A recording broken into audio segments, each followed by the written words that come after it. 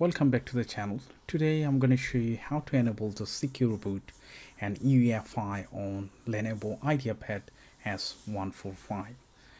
Right now, secure boot is one of the most compulsory things to do if you would like to install Windows 11 and stuff like that. So I'm going to show you. It's pretty simple.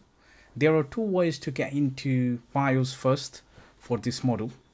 Okay, by the way, this is my UEFI based bootable Windows 10 thumb drive. Okay, so as I said, the Ideapad S145 does have dual system to get into BIOS, one of them F2 and another one the Lenovo button, which is on right hand side. So what I'm going to do, I'm going to keep pressing F2 after restart, and now as you can see the main BIOS screen comes up. Now let's say if your F2 doesn't work or if not functional, then how can you get into BIOS? I'm going to show you. On right hand side, right next to the headphone jack connector, if you can see, there is a little hole there which is called Lenovo button. There is a button behind the body, I mean inside the body. So once you use any sort of SIM ejector tool and click it, the system would turn on and it will take you directly to this Lenovo button menu. Okay, so from here now, as you can see the information bar, there is all about your machines. There is nothing else to do about secure boot, and then we'll check in the configuration. Hopefully there is nothing else in configuration as well, because both of them is all about the machine details and to change date and time and something like that. Nothing more important to do about the boot option. Now let's go into configuration and check, by the way. Okay, so if you click the right arrow, as you can see, there is all about, you know, wireless things and then date and time. But on security, as you can see, the secure boot, which is right now disabled. So you need to hit enter and make it enable to make it enable. And that is not all about. There is one more option you must need to care about, which is the boot mode. If the boot mode in legacy, then secure boot wouldn't work. It would not functional. So if your one is legacy, then choose the UEFI, hit enter. Now whatever you done to save the changes, like what we done to save it, we need to press F10. Now some machines doesn't work only F10. You need to press and hold Fn key and then F10. Okay, by the way, it should take only F10. If it doesn't, you can give it a try in that way. Now your Lenovo Ideapad S145 is ready to reinstall either Windows 10 in UEFI environment or Windows 11, whatever you want. Just for example, what I'm going to do, I'm going to install Windows 10 on it. I'll show you how to do that in UEFI mode. It's pretty simple, everything is same. You just need to change the setting, what we already did. And now I'm going to leave it on so you can see rest of the video. Hopefully you would enjoy. And please don't forget to subscribe to my channel to show your support. And I hope I'll see you in the next video. So let's carry on. Speed of this installation depends on hardware prospect of your laptop.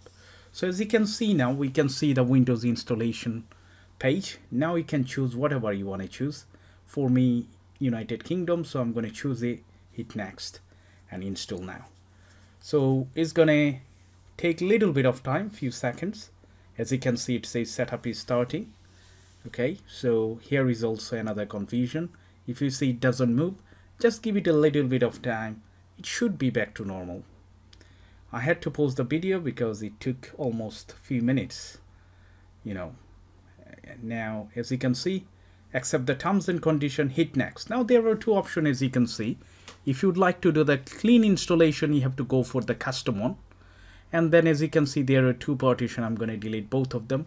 Remember, if you want to delete your one, then you're going to lose the data, existing data. So make sure if you have any important data, back it up first before you get into this process.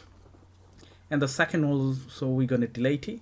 Now there is only one partition, but if you would like to create more than one partition, you can click on the new and choose the amount and apply. But I'm going to keep only one because this is such a small SSD. I don't want to make two partitions. Now the actual setup has started. It's going to take a little bit of time.